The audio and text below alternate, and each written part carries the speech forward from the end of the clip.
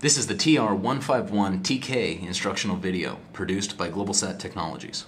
Please take the Embedded Works insert card out of the box, go to the following URL.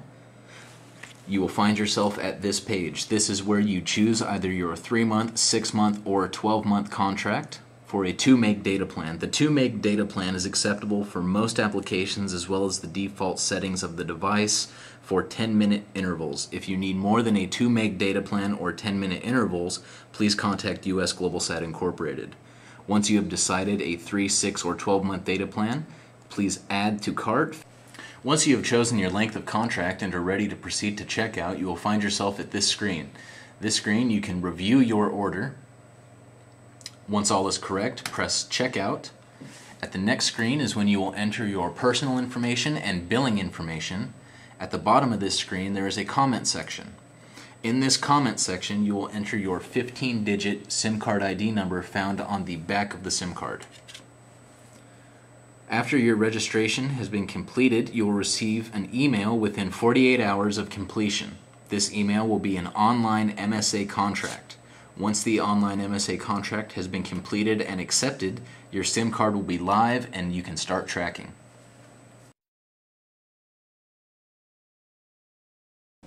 Now it's time to activate your TR151 on the web portal. Go to the URL found at the bottom of the GPS Tracking Specialist insert card, www.gpstracking-specialist.com/USG. Once you are at that URL, you will find yourself at this screen. This screen will give you a list of features GPS Tracking Specialist has to offer.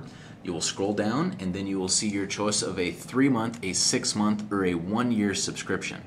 You choose the length of contract that you desire, then using the drop-down menu, you choose the device you have. In this case, we have the TR151, add to cart.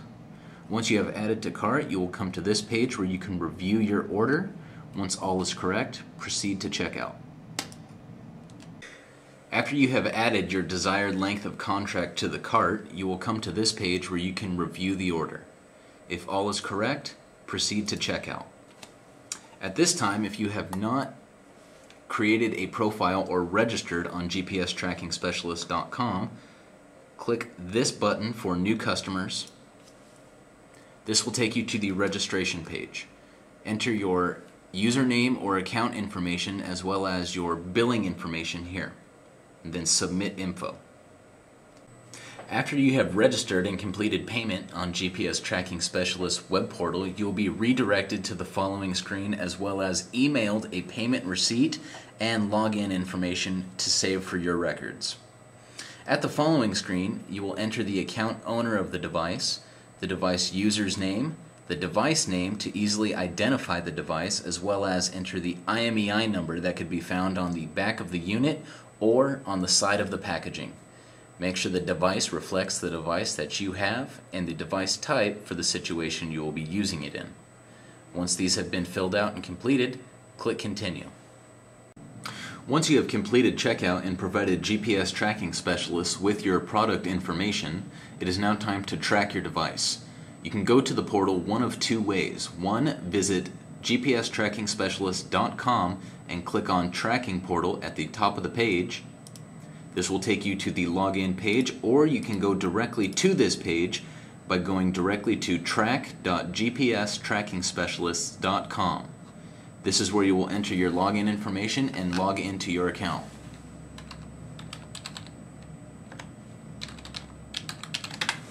Once you logged in, you should get this screen. Once you log in to gpstracking-specialist.com, you will be taken directly to the dashboard. To view your device in map mode, you click on your name or the organization name found in the center of the screen. Once that is clicked, it will take you directly to the map mode. To find your device in map mode, you click on the magnifying glass found on the left side of the page. The color next to that magnifying glass will represent your device on the map. Once the magnifying glass has been clicked, the map will refresh and show your device. It will show up as a blip with the color indicated on the left side of the screen next to the magnifying glass. To scroll in, you can either use the scroll wheel on your mouse, or you can use the select and zoom feature found at the top of the page. you click on the Select and Zoom button, go back to your map. You can create a square border around the device and let go of the mouse button. It'll automatically zoom in on your device. Now you will be shown how to create a geofence, but first you have to create an area.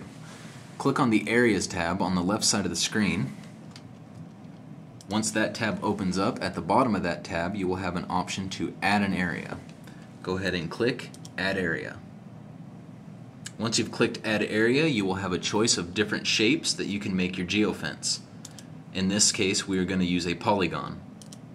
Once you have selected the shape, you can go back to your map and create your geofence.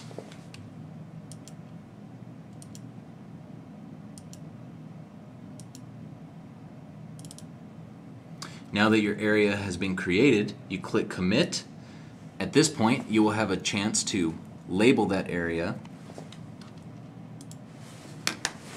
In this case, I'm going to call it Area 1. Save it. That area has been created.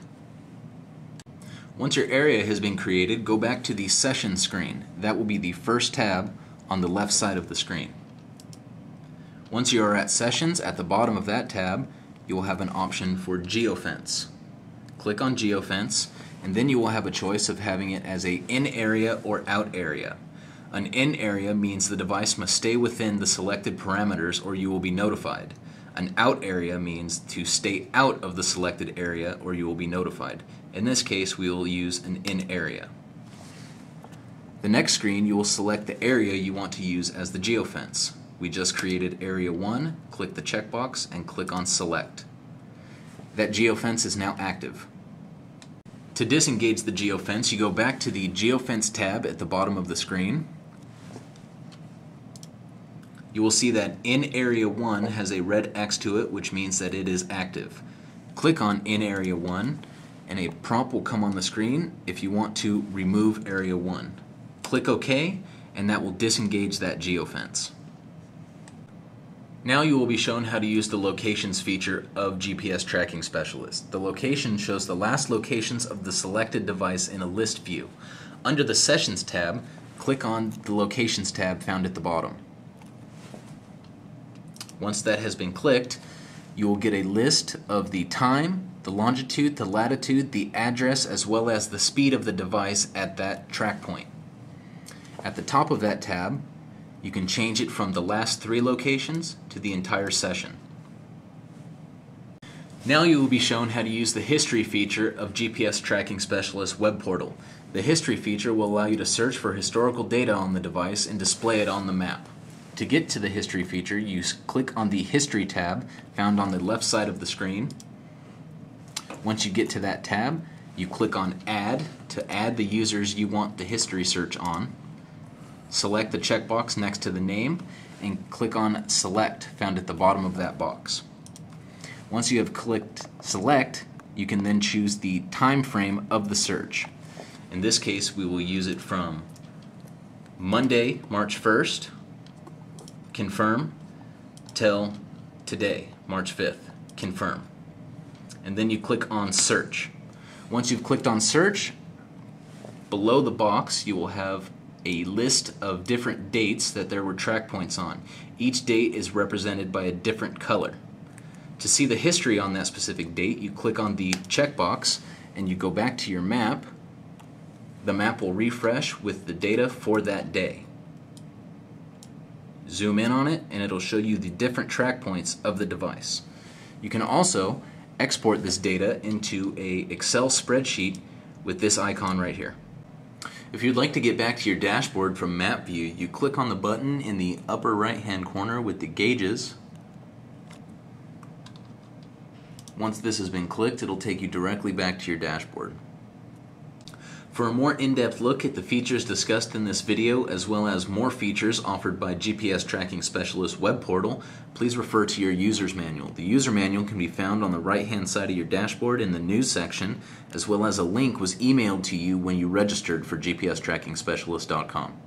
And that concludes our setup and instructional video for the TR151TK, produced by Globalsat Technologies.